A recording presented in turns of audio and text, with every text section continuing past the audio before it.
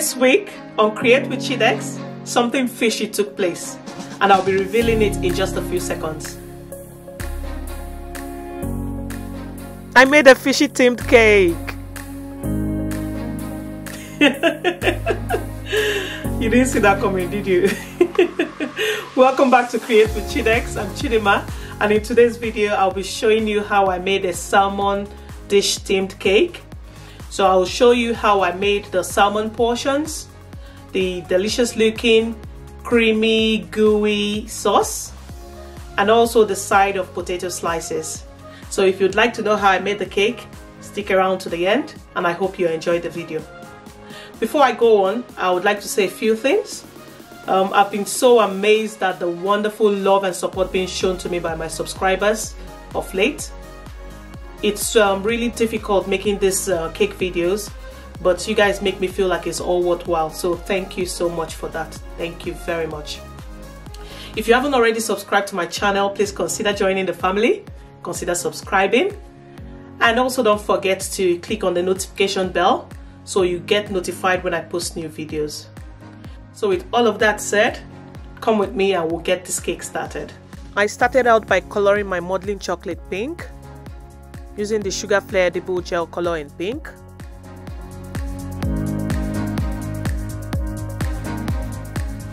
After coloring and kneading, the modeling chocolate should look something like this.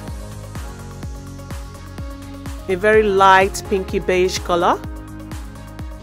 As I had achieved the desired color, I set out to roll out the modeling chocolate using a rolling pin.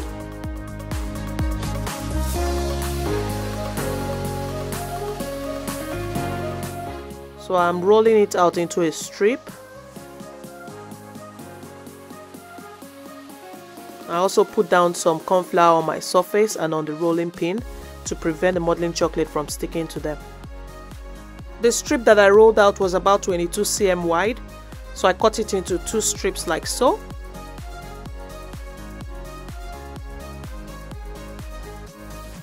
Then using my ruler, I measured and cut one of the strips down to about 17 cm wide.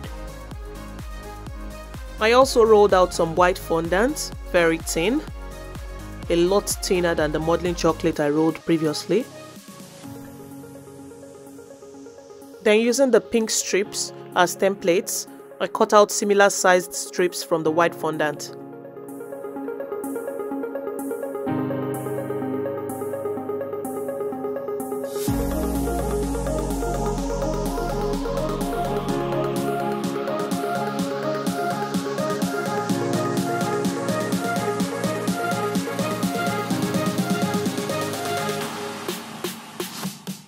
Now that I've got all 4 strips ready, I'll rub some vegetable fat on the pink ones.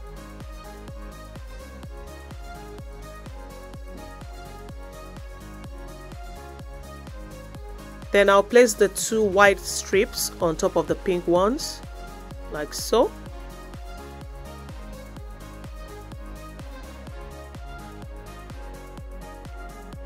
Leaving me with just 2 strips instead of the original 4.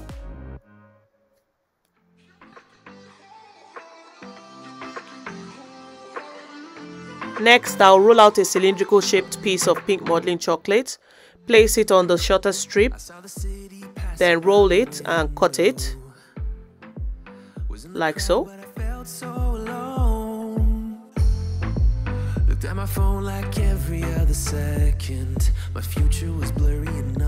I'll then place the piece on the strip, then roll and cut again.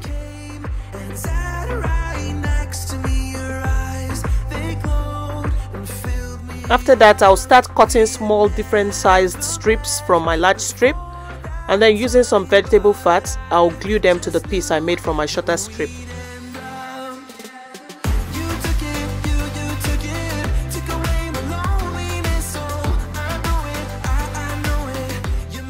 I glued 3 of the cut pieces on one side, and now I'll glue 2 pieces on the opposite side.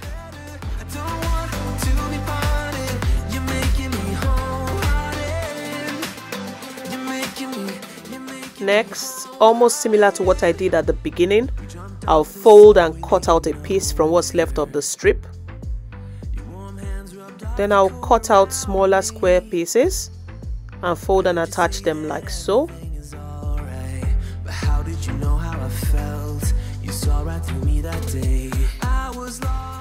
Next, I'll glue the two pieces together with some vegetable fat. Turn it such that the side faces up. Flatten it with my palm.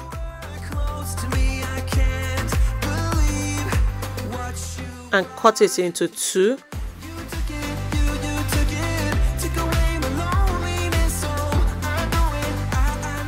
Then I'll flip each of my two pieces to the side and cut them into two again, leaving me with a total of 4 pieces.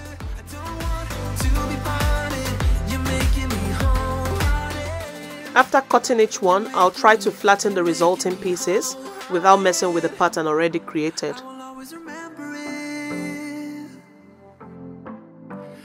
Turn everything around.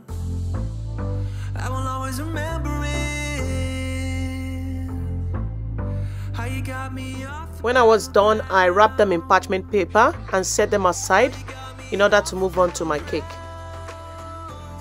I've got a piece of cake here, and using a template which I created with cardboard paper, I'll cut out 2 pieces that are shaped almost like teardrops, with a small V-shaped opening at the narrow end of the shape. I'm now cutting out the second cake piece.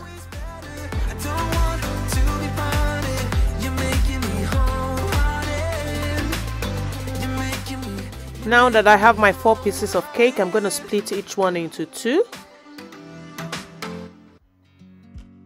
Then I'll coat all 4 pieces with some buttercream.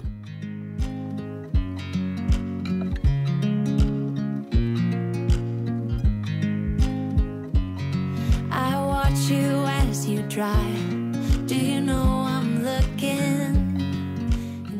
I've got all 4 pieces of cake coated with buttercream, so I'll now chill them in the freezer for 30 minutes. Next, I'll apply one more coat of buttercream and chill the cakes again for 20 minutes. Just loving this moment. Can we stay here forever? While the cakes were in the freezer, I used the scissors to cut my template into 2. Then using a small rolling pin, I rolled out one of the pink and white pieces which I made earlier on. Notice that I'm rolling it only in one direction so I don't mess up with the pattern. Then I used my newly created template to cut out 2 pieces.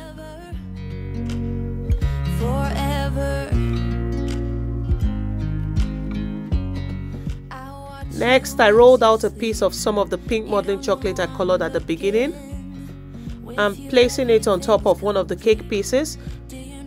I cut it down to size, like so. I put your favorite song on just to wake you up. When I dance around, I can't help but feeling. I'm just loving this moment. Can we stay here? After covering the top of the cake piece, I covered the 2 sides with the pieces I cut out using my newly created cardboard template. Then I cut them down to size as well.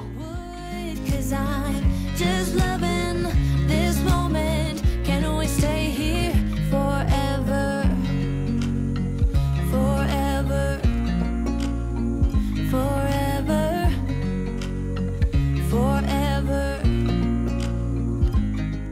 After covering the top and the sides of the cake, I'm going to use my fondant tool to mark out those stripes that you usually see on salmon, just on top of the cake.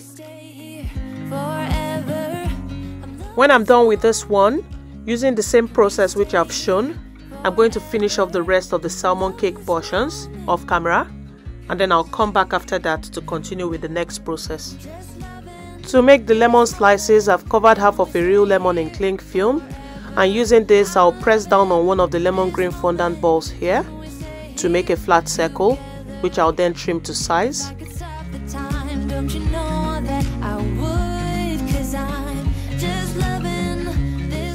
Next, I took a small piece of parchment paper and folded it over my fondant tool to get a teardrop shape. Then I cut a slant at one side of the paper to keep the paper from making unnecessary texture. After this, using the piece of paper with the slanted side down, I started making the lemon pulp texture, starting from the center and going around the circle.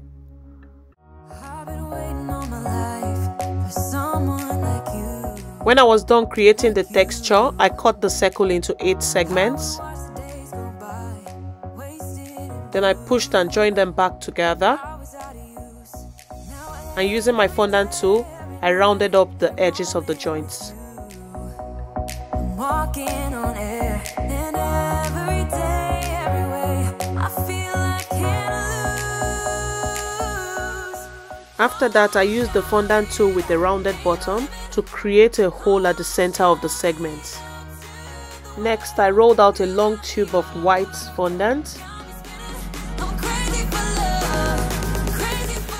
And then using some vegetable fat, I stuck it around the circle. To stick it together properly and at the same time create the outer texture of a lemon, I used the brand new toothbrush to push them together. I made 4 lemon slices following the same process, and then using my fondant extruder, I piped out extremely thin fondant strips and placed them in between the segments of all 4 lemon slices.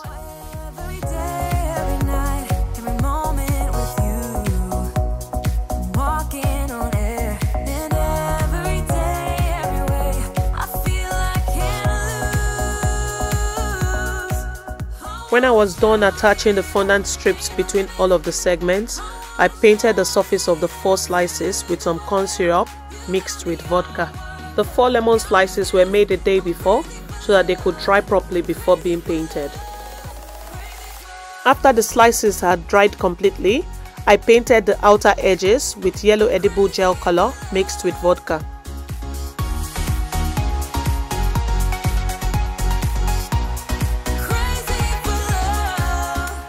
I also tinted my corn syrup and vodka mixture with a tiny bit of yellow food color and then dabbed this lightly on the slices. Next, I painted a very light coat of orange gel food color on top of the salmon cake pieces.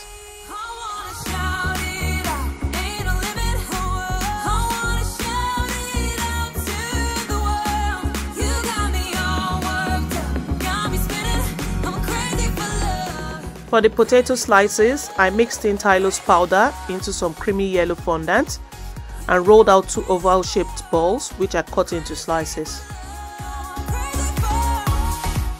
I placed these slices on a wooden board and burnt the edges slightly with my blue touch.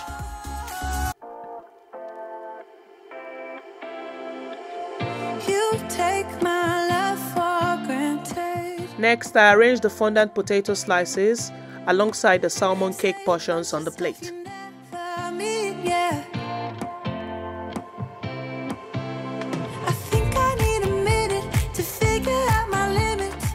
To make the herbs, I painted both sides of an edible wafer paper sheet, left it to dry for a bit, then using a scissors I cut it into tiny pieces.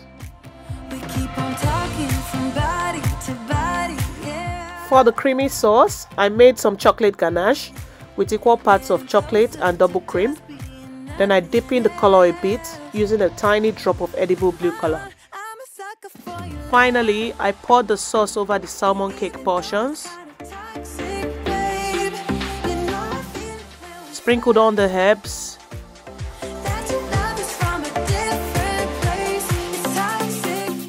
then I placed the lemon slices on the cake portions. And there you have it, a yummy looking salmon dish cake just ready to be feasted on. Now I'm going to feast on my yummy fish dinner.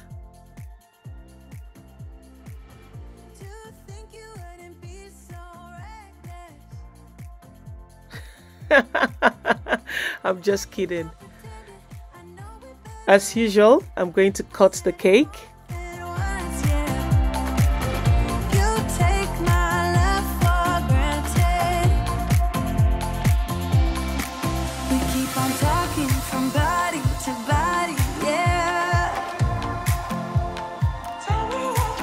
So we've now come to the end of this video. Thank you so much guys for staying till the end, and I'll see you in my next video. Bye.